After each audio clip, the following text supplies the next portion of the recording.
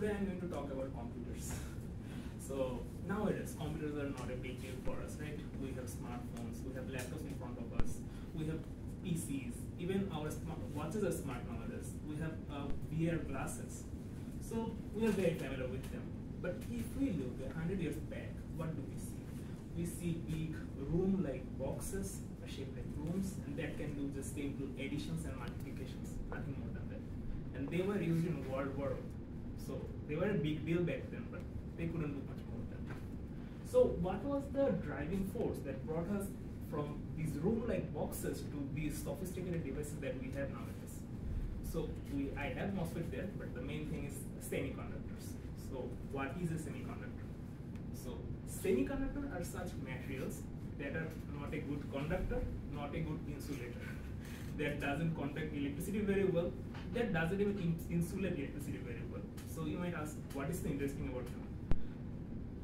They themselves are not very interesting, but if we manipulate them by doping them, it sounds illegal, but it is not in terms of electronics.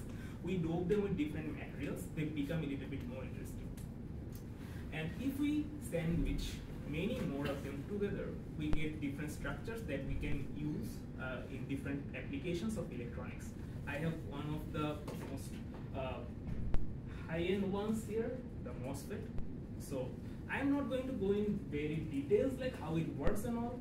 I'm just going to go in how it is implicated in our lives. So at first, what is a MOSFET?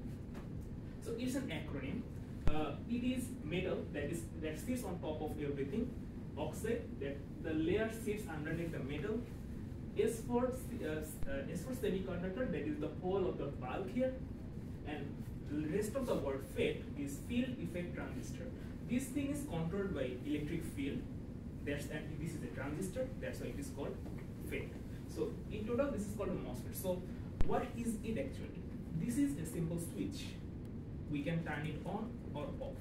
But it is not a regular switch that we use in our daily days. It is not a mechanical switch, it is an electrical switch. We control it by voltage. By applying voltage to the gate, we can turn it on or off. So our PCs communicate with each other by bits of zeros and ones. We can translate it to on or off. And that's the thing done by these switches. And here is a big one, but in our smartphones and our laptops, there are very tiny transistors that we cannot see by our bare eyes. Like in a single chip, there is hundreds of billions of them. Now, what is the thing that is driving us? Like on the left hand, on your right top corner, you can see a graph. Now, what do we need every year? Like we have our smartphones, but we are always looking for higher end ones. Like we are always looking at the benchmarks. Like we want them to perform better than last year. How can we do that? By putting more chips, more transistors in the chip.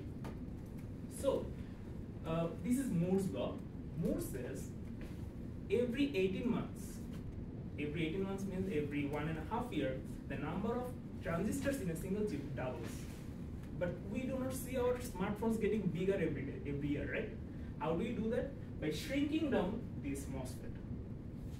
It gets smaller every year so that we can put higher number of them in the same area.